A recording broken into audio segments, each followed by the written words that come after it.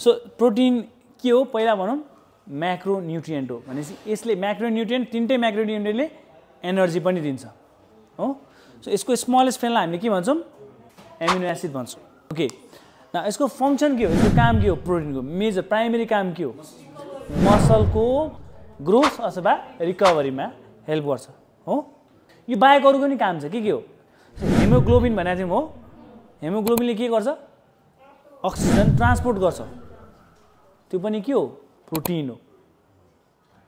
कुनै कुनै इन्जाइम्सहरू हुन्छ जस्तै लाइपेज भनेर सुन्नु एमाइलेज भनेर सुन्नु भएको होला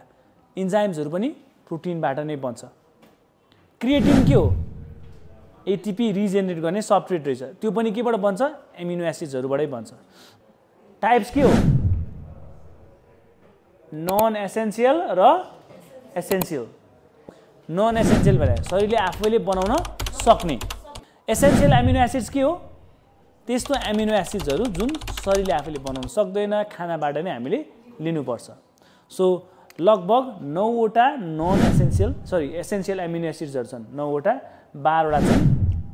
नन एसेन्सियल एमिनो एसिड्सहरू त्यो नन एसेन्सियलमा नि कन्डिसनली एसेन्सियल भनेर राखिदिने पनि हुन्छ कुनै बच्चाहरूमा कहिलेकाहीँ तपाईँलाई रोग लागेको बेलामा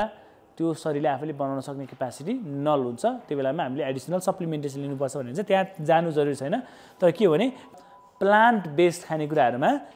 एसेन्सियल एमिनो एसिड्सहरू सबै 9वटै पाइँदैन कुनैमा 7वटा पाइन्छ कुनैमा 6वटा पाइन्छ कुनैमा 2टा पाइला कुनैमा 8वटा पाइएला कम्प्लिट चाहिँ हुँदैन जेमा 9वटामा 9वटै कम्प्लिट प्रोटिन हुन्छ एउटै सोर्समा त्यसलाई हामी कम्प्लिट सोर्स अफ प्रोटिन भन्छौँ 9वटा मध्ये एउटा मात्रै छैन भने पनि हामी त्यसलाई इन्कम्प्लिट सोर्स अफ प्रोटिन भन्छ जस्तो प्रायः जस्तो प्लान्ट बेस्ड खानेकुराहरू सबै इन्कम्प्लिट सोर्स अफ प्रोटिन पर्छन् एक्सेप्सन एउटा छ सोयाबिन है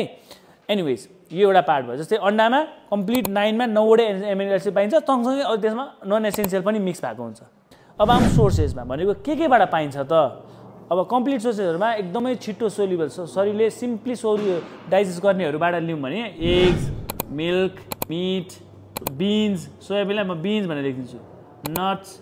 अब आरडिए भनेको चाहिँ के हो मैले दैनिक रूपमा कति मात्रामा प्रोटिन कन्ज्युम गर्ने ठिक छ सो यसमा पर्छ 0.8 times to 1.7 times per KG body weight at least तपाईले केही काम गर्नुहुन्न दिनभरि सुतेर बस्नुहुन्छ भने पनि तपाईलाई आफ्नो तौलको 0.8 टाइम्स प्रोटिन चाहिँ चाहिने रहेछ यो भयो प्रोटिनको यति खानुपर्ने रहेछ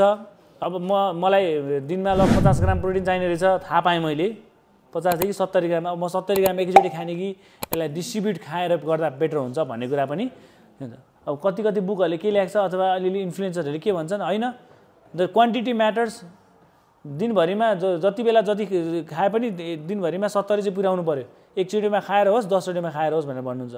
तर टाइमिङले क्वान्टिटीले पनि म्याटर गर्छ भन्छु म चाहिँ त्यसलाई इक्वली डिस्ट्रिब्युट गरेर थाहा लिनुभयो भने त्यसको शरीरको एब्जर्प्सन राम्रो हुन्छ है नत्र एकैचोटि 70 खाँदाखेरि एउटा त नपच्न सक्छ स्टुलमा जान्छ अर्को त्यो बढी भएको कारणले प्रोटिन नै फ्याटमा कन्भर्ट पनि हुन सक्छ त्यो सुन्नु भएको छ कि छैन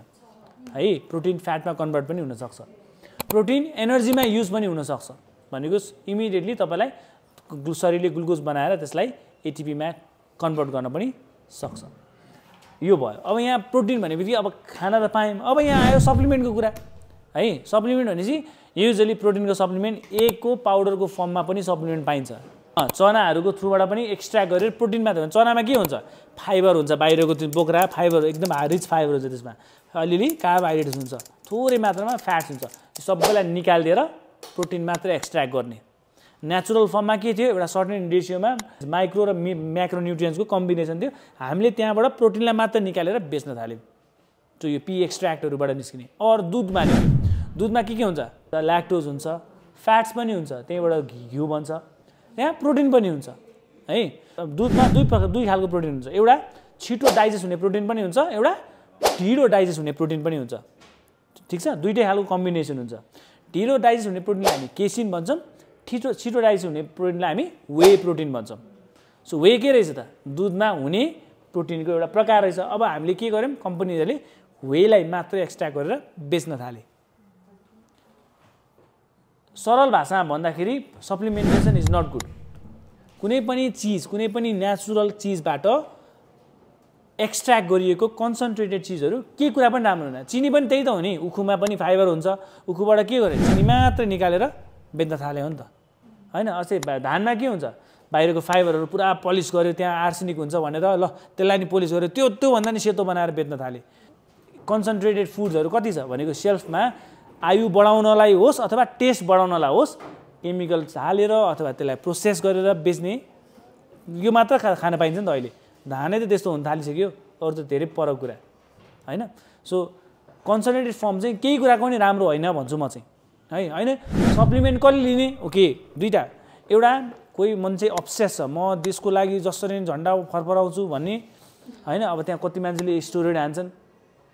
कति मान्छेले सप्लिमेन्ट त्यसैले काम गर्ला, कति मान्छेले धेरै मेहनत गर्छन्। तर यहाँ त